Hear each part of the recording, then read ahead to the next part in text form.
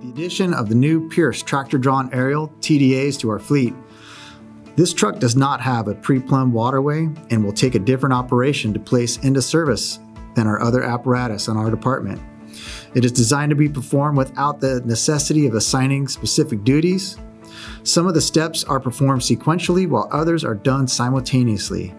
The maximum efficiency will be achieved by each member understanding the procedure and the end result desired, performing the next step necessary to complete the procedure.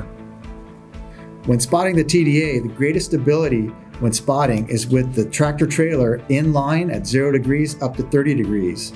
If you spot it at 30 degrees up to 59.9, the tractor trailer position, the aerial ladder capabilities will be limited to the non-jackknife side only. If excess of 60 degrees jackknife, the apparatus is unstable and could tip over, causing serious injury. Also consider placement of the waterway hose coming off the turntable and down to the manual gate valve and to the supply engine.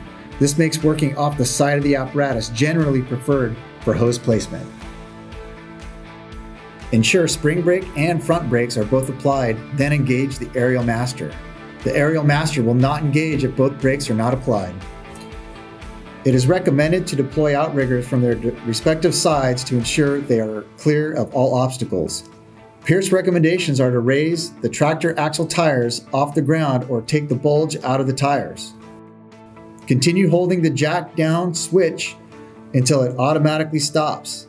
Additional weight may then be taken off the rear tractor axle tires by adding additional down input to each jack while also properly leveling the turntable. Ensure all green indicator lights are illuminated. To activate the ladder power, you must secure the fifth wheel lock.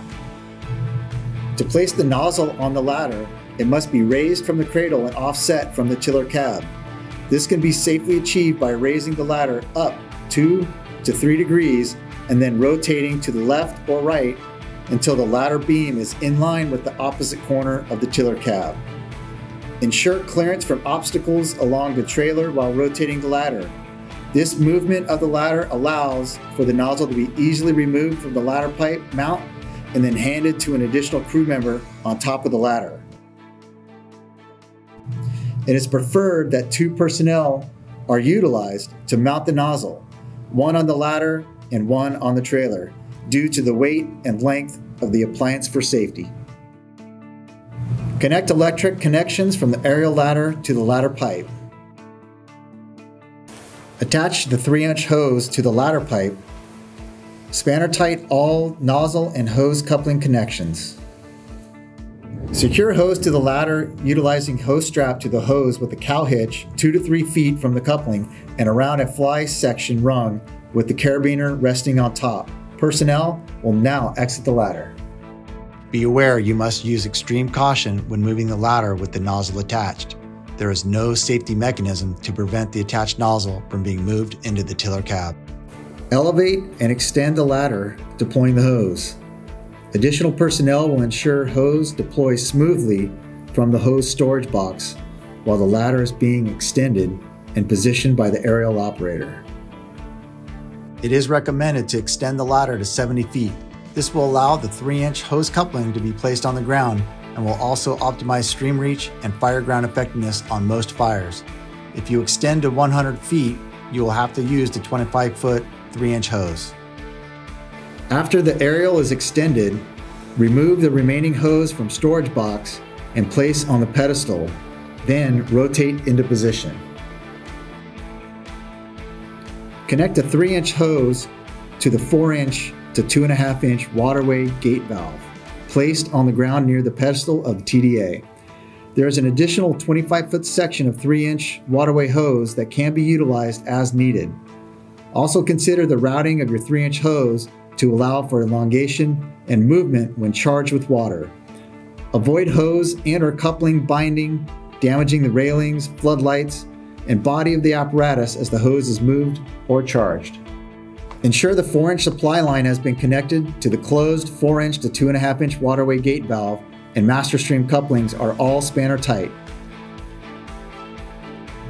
The firefighter calls for water to the closed gate valve. Truck personnel should ensure The care has been placed into laying the 4-inch aerial supply line as flat and straight as it is reasonable to minimize the movement of the gate valve while it is charged. The supply line shall be charged slowly by the supply engine at idle pressure to manage movement of the gate valve. The truck engineer will call for water. The firefighter will open the gate valve and monitor the hose charging up the ladder and near the turntable to reduce the risk of hose damaging the apparatus, engineering personnel, and also to reduce the nozzle ladder reaction. The pump engineer will supply at initial pump pressure 150 psi. The pump engineer will then factor in the following for hydraulic calculations after confirming the elevation of the ladder with the truck engineer.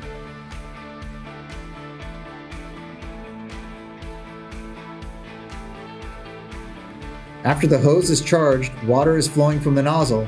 Ensure the lines are free of kinks and resting in safe locations, limiting movement or chance of damage. Then secure the second hose strap to the ladder near the base of the ladder, the bottom 5 rungs. The Acron automatic fog nozzle does not allow for left and right movements, only stream adjustments, fog to straight stream, and movements up and down. Movements left and right will be made by rotating the ladder.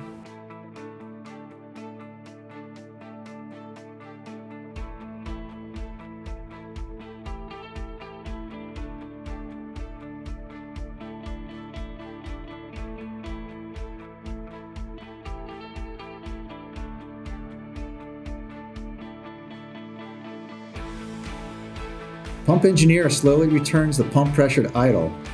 Once at idle, pump engineer closes the discharge to the supply line. The firefighter closes the gate valve while the pump engineer continues to drain their supply line, breaking the 4-inch side of the waterway hose line at the waterway gate valve. Then slowly open the waterway gate valve to remove remaining water from the aerial waterway hose. Disconnect the 3-inch hose from the waterway gate valve.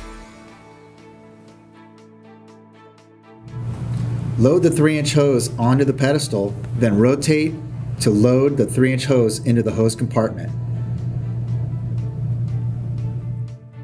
Utilize personnel to tend the 3-inch hose at the turntable as the ladder is retracted. Hose may be taken to the ground to roll and remove air, or if well drained, it can be loaded directly into the storage box. When lowering this ladder, when it's within 8 degrees of elevation near alignment with the trailer, the ladder will enter the bed assist feature. While holding the ladder down control, the ladder will begin to make left or right adjustments coming to the midline of the trailer in addition to down movements in order to self-bed. This feature is not to be overridden. Be aware that it will move the nozzle into the tiller cab if the ladder operator does not stop their movements to prevent bed assist from moving the nozzle into the tiller cab.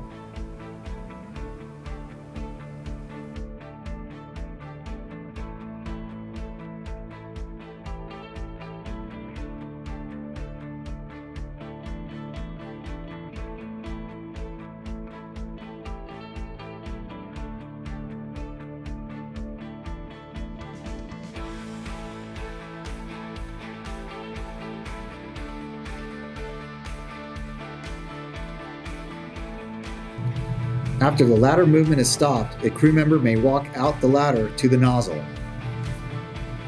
The firefighter removes the electrical connection, secures it, and also removes the hose strap.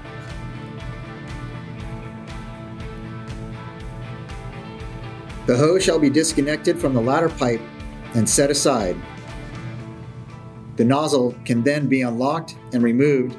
It is recommended that a crew member standing on the trailer assist the firefighter on the ladder with the removal of the nozzle by preventing the nozzle from tipping forward when the clamp is unlocked, and placed on the rungs of the ladder in control of the firefighter standing on the ladder. The nozzle should no longer be projecting beyond the tip of the ladder.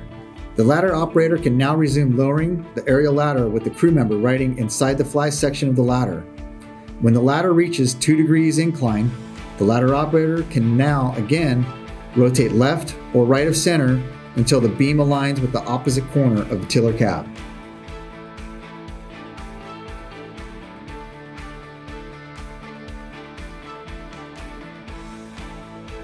The firefighter on the ladder can now pass the nozzle back down to the crew member standing on the trailer, where it will be secured back onto the trailer nozzle mount. The firefighter walks with the remaining 3-inch hose into the storage compartment. After the nozzle is secured and with all members off and clear of the ladder can be completely stored in its cradle. Remember to disengage the 5th wheel lock to utilize the outriggers. Then communicate with the crew member to remove the pin and make sure the area is clear to stow the outriggers.